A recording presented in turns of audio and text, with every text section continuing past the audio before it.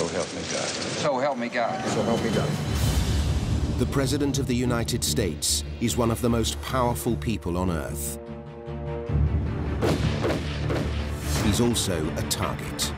We cannot afford to lose another president. Agents understand that's an awesome responsibility. That makes the 176 square kilometers of Washington, D.C.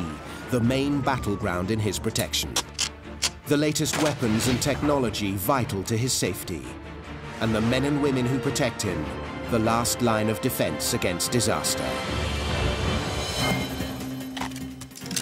When a single mistake can be devastating, the Secret Service has to be faster, tougher, and smarter than any potential assassin. Plan A and Plan B aren't good enough. You need Plan Z. Failure could cause catastrophe. If there was no Secret Service, the president would probably not last outside the White House one day.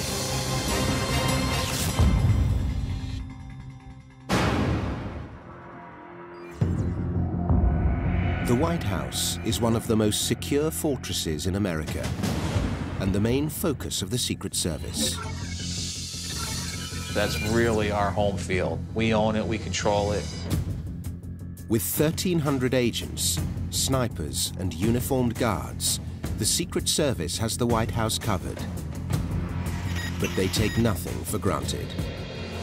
Every time you drive in through that northwest gate and the gate closes behind you, there's always a sigh of relief. Before each new president can settle into the White House, the Secret Service has to get him there.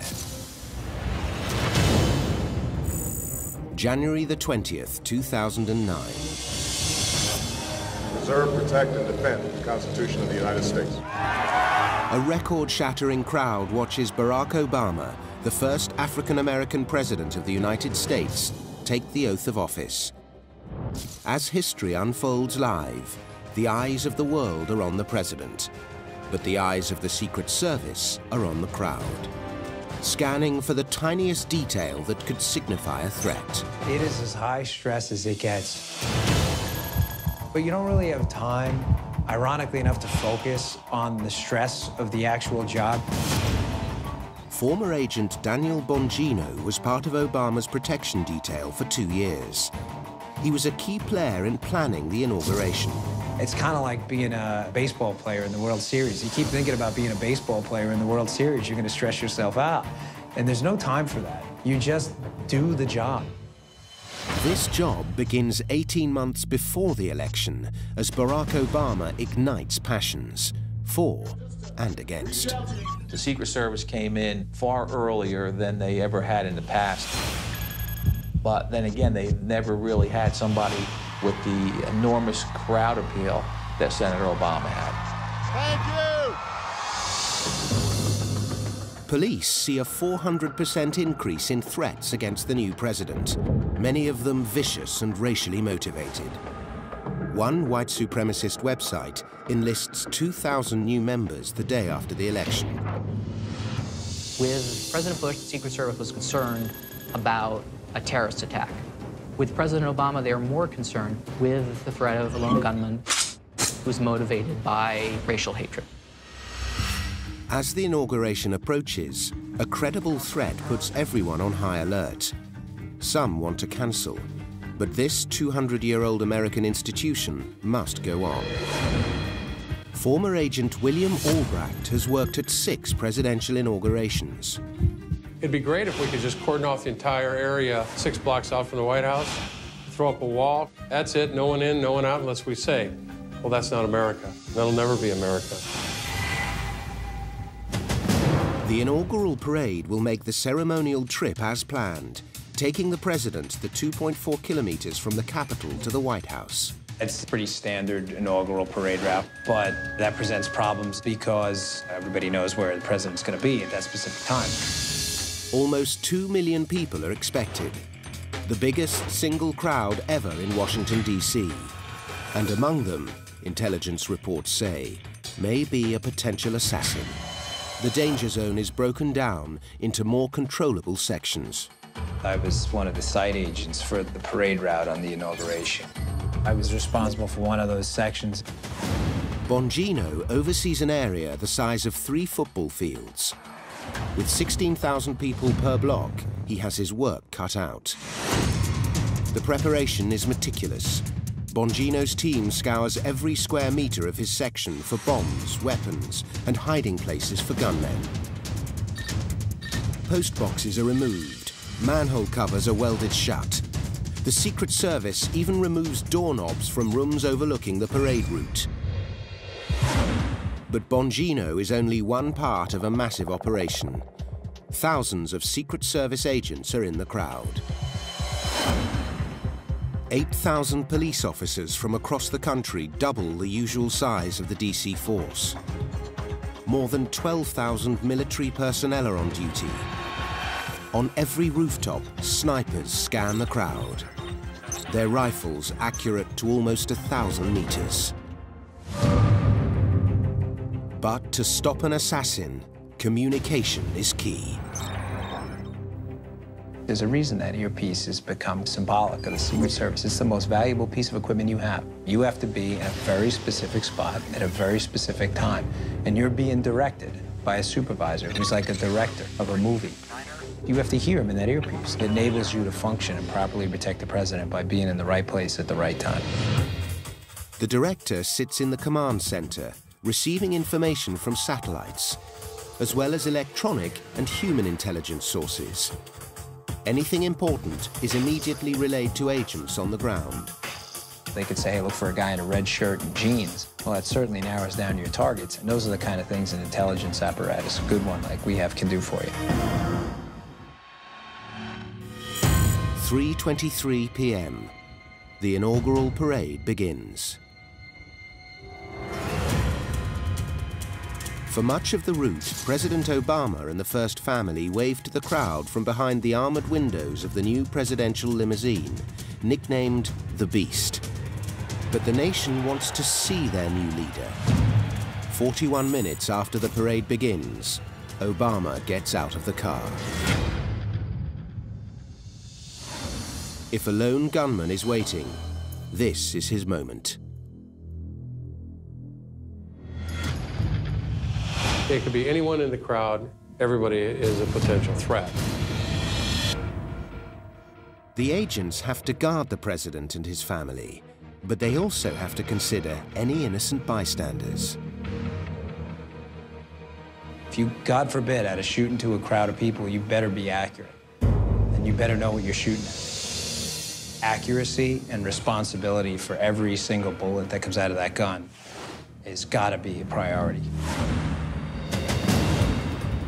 To limit collateral damage, the Secret Service needs specially designed weapons that are deadly accurate. International Training Incorporated, West Point, Virginia. Former Navy SEAL and weapons expert Ken Good demonstrates how the needs of agencies like the Secret Service have changed weapon technology. Secret Service may choose to deploy fully automatic weapons. In this case, we have an MP5 submachine gun. Easy to deploy, easy to swing, easy to conceal. Exceptionally reliable.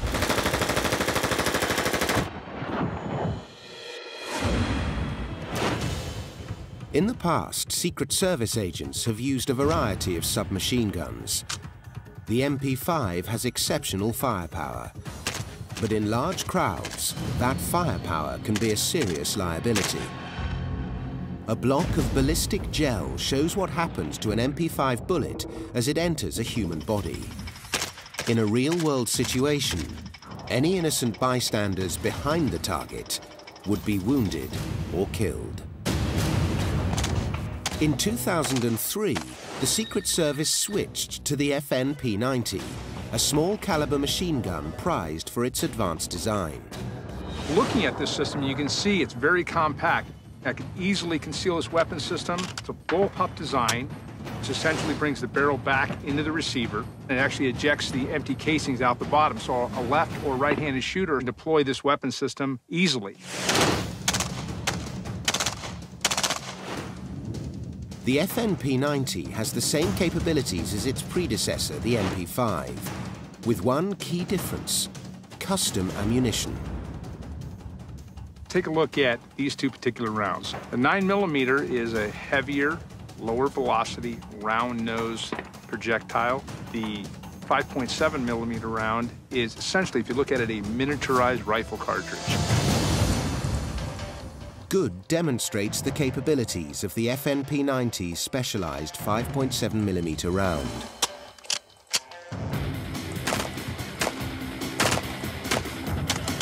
The rounds leave the muzzle at over 700 meters per second.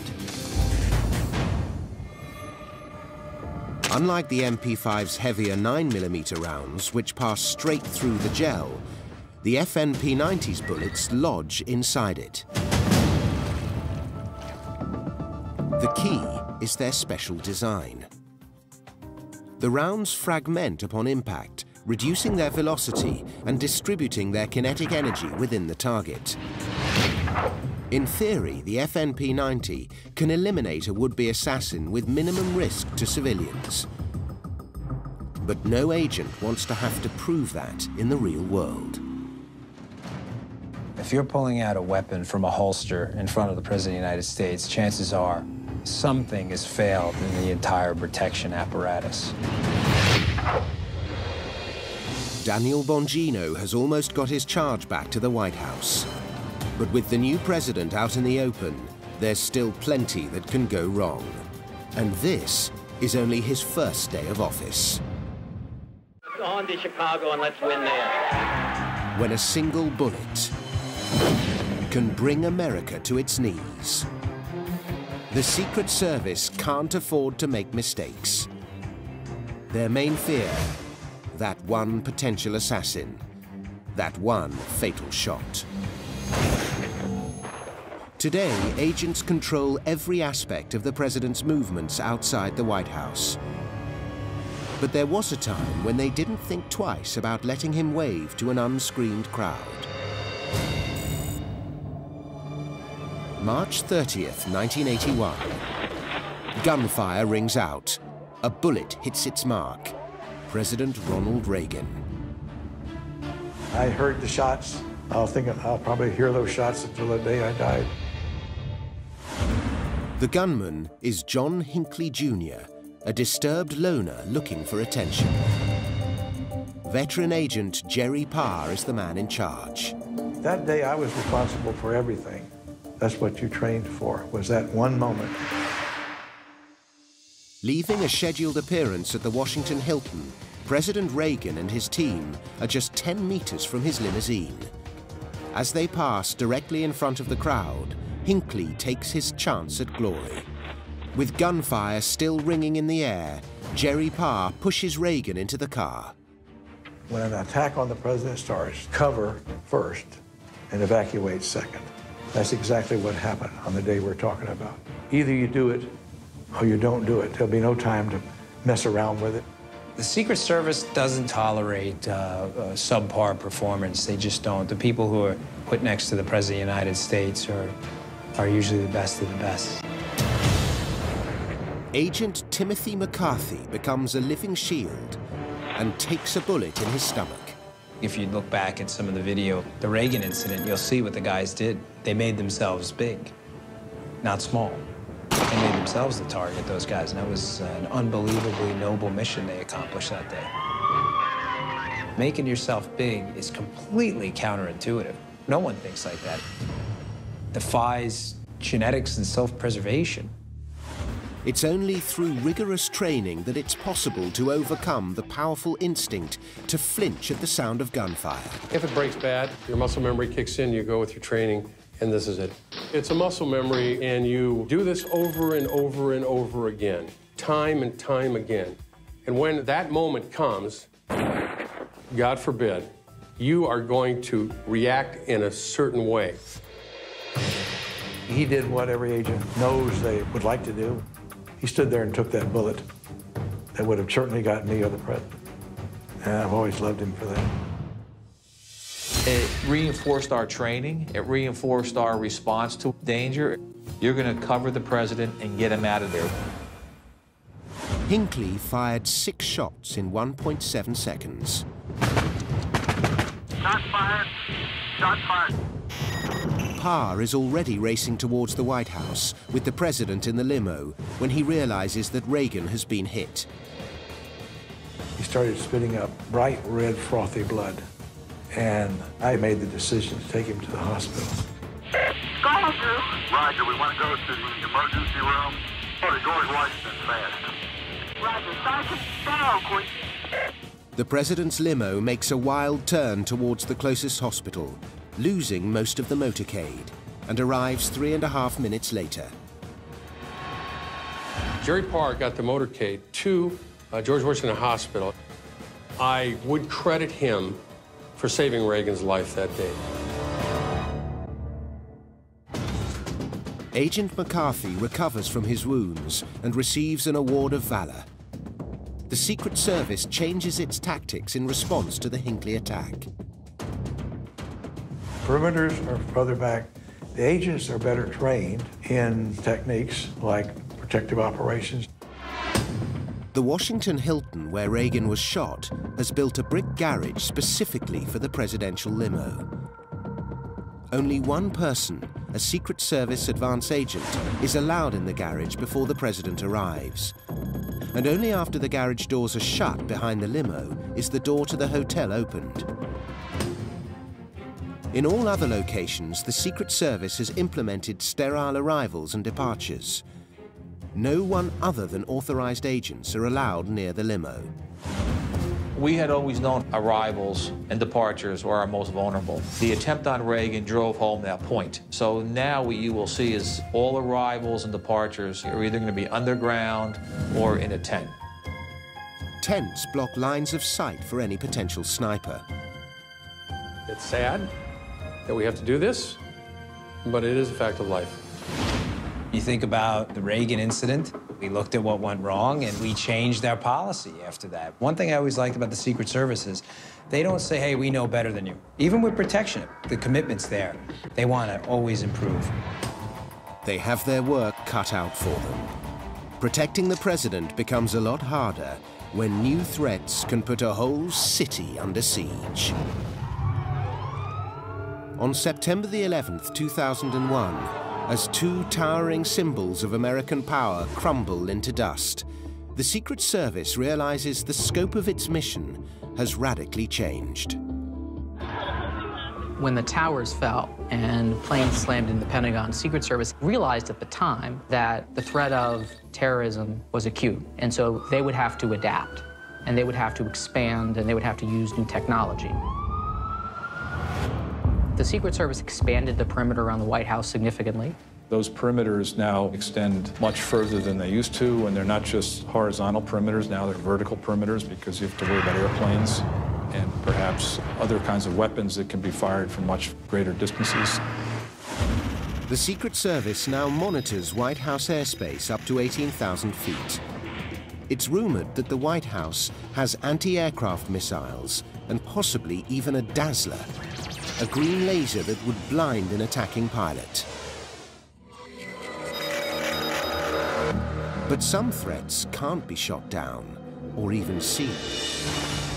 Up until the Clinton administration, the only nuclear threat the Secret Service planned for was full-scale attack or a reactor meltdown. But in 1995, an attempt in Moscow to set off an explosive with radioactive material attached changed the playing field. A so-called dirty bomb could spread deadly contamination across a city and be easily smuggled into Washington. There's no question from a security perspective, a dirty bomb is devastating. Just psychologically speaking alone, the idea of nuclear radiation in the air, with you breathing it in, would cause mass panic amongst the populace in general. Secret Service has plans for that. They have rehearsed that scenario. They know what to do. The one thing to know about the Secret Service is what you see is not always what there is. And quite often, there's a lot more to a security plan than what the public is able to see. The Secret Service would be among the first to know if any radiation was detected in the air. And if the president was in the White House, he would likely be taken to an underground bunker. But in this new world, the threats may be less obvious. Biological and chemical weapons attacks are of more salience now, and the Secret Service has spent time figuring out how to detect minute traces of potential contaminants, but also how to respond and where to take the president. The Secret Service now needs to have the ability to handle every possible kind of attack, including chemical and biological. Each member of the president's detail carries a chem-bio kit to prevent him from inhaling poisons or contracting deadly diseases. A special team to deal with radiation or chem-bio attacks is never more than a few meters from the president. As a last resort, there's a highly specialized doomsday plane, a $223 million modified 747, separate from Air Force One. Thermal radiation shields protect its passengers during a nuclear strike, and it can remain airborne for days without refueling. Inside, 75 tons of advanced electronics keep the president in touch with the rest of the world. No matter what the situation, training, weaponry, and technology are important. Exact planning is crucial. But the fate of the president ultimately lies in the hands of the men and women of the Secret Service. It's a very simple job. Keep this man alive, no matter what. They put aside their politics. The Secret Service used to say, you elect him, we protect him. Doesn't matter what his politics is. He's the president. Their families. There's not an agent out there that hasn't questioned who is more important, your job or your family.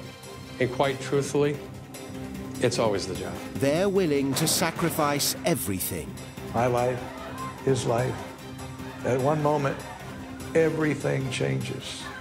I was totally responsible for his life, and that's what you carry when you're agents of the Secret Service. In the face of constant threat, they are the president's human shield. The Secret Service protects the executive office of the President of the United States, a symbol of everything America stands for. What better target for an assassin? The Secret Service has to deal with that every single day.